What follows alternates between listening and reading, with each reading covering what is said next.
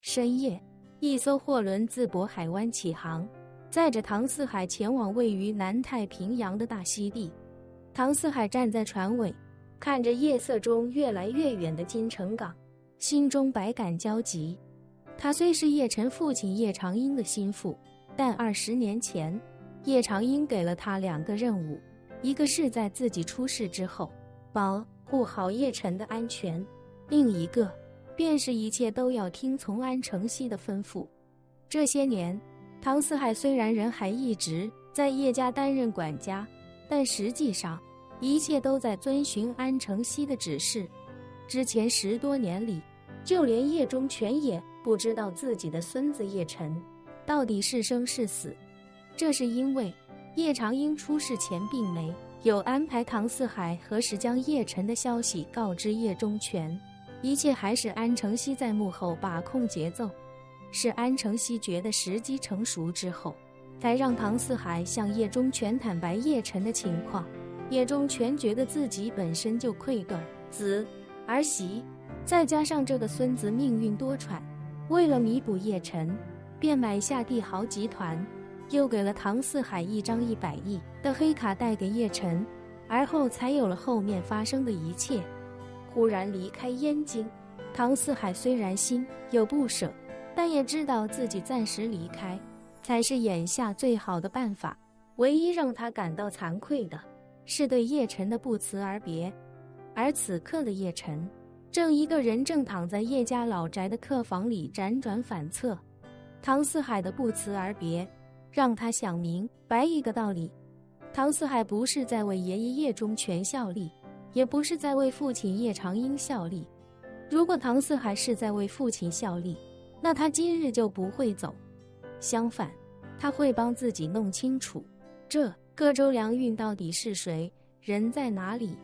毕竟这个周良运大概率是父亲的朋友，而唐四海是父亲的老部下，这2人之间没必要互相为对方隐瞒。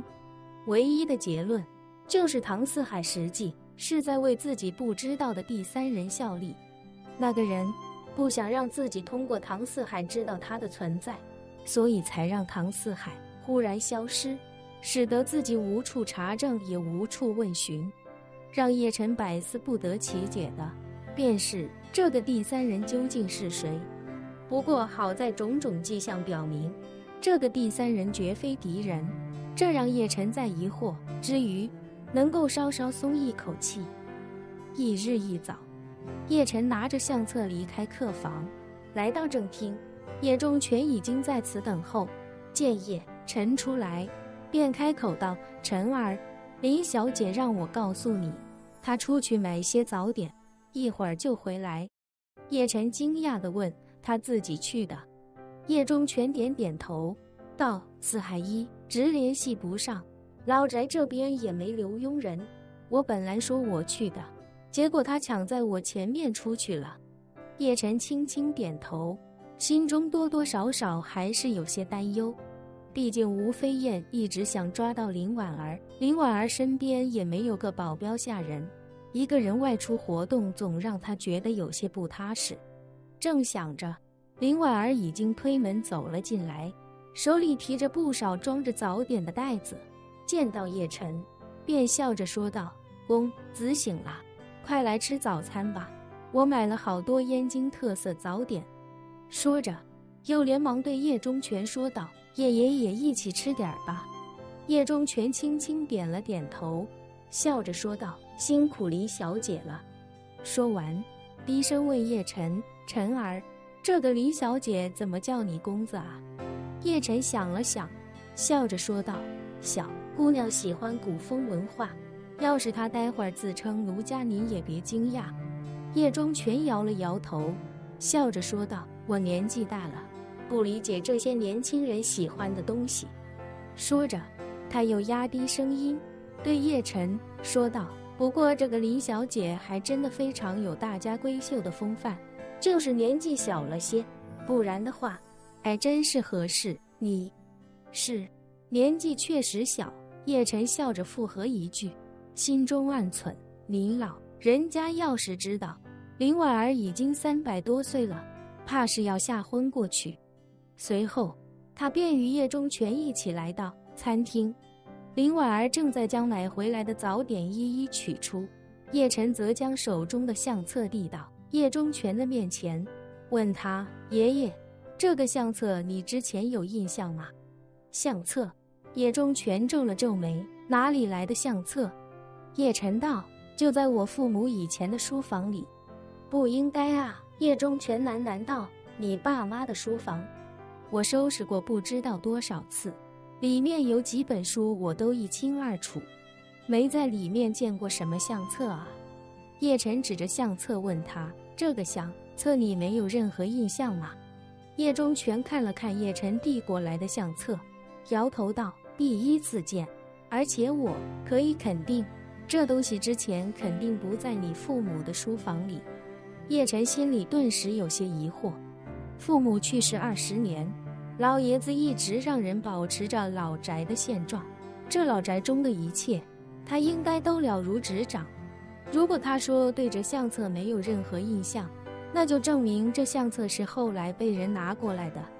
想到唐四海，叶晨推测，这大概率就是唐四海昨天拿来的。看来唐四海是知道自己在找什么，所以提前把线索留在这里，好让自己发现。这也让叶晨更加笃定了自己昨晚的猜测，唐四海真正效力的一定另有其人。他甚至觉得这背后的人与昨日青兆安那2个尼姑背后的人很有可能是一个。想到这里，叶晨对解开这道谜题已经充满期待。随即他看向眼前的叶中全，开口道：爷爷，那你打开看看，看看里面的照片眼不眼熟？叶中全轻轻点了点头，疑惑地将相册打开，仔细翻看一遍之后，对叶晨说道：这些照片我以前都没见过。叶晨指着周良玉与父亲那张合影，问道：爷爷，我爸身边的这个人你有印象吗？叶中全盯着周良运看了半天，摇头说道：没什么印象，也从未听常英说起过。我看这照片应该是在美国拍的，会不会是当初他在美国的朋友？叶晨见老爷子确实不认识，便微微点头说道：应该是。叶中全这时忽然想起什么，提醒叶晨道：对了，晨儿，我记得你前段时间把陈兆忠从美国带回来了，他和你爸爸生前关系很好，而且他也在美国生活过很长时间，我觉得你可以找他问一问。叶晨忽然眼前一亮，之前他让陈兆忠在港岛多陪陪家人，等他的召唤，但为了让陈兆忠多陪陪家里人，叶晨一直没让他到金陵来，关键时刻自己竟然没想到他。于是叶晨便立刻开口道：爷你说的对，我这就把照片拍下来发给钟叔，问问他认不认识。另外，我的新频道历史印记馆已上线，欢迎观看订阅。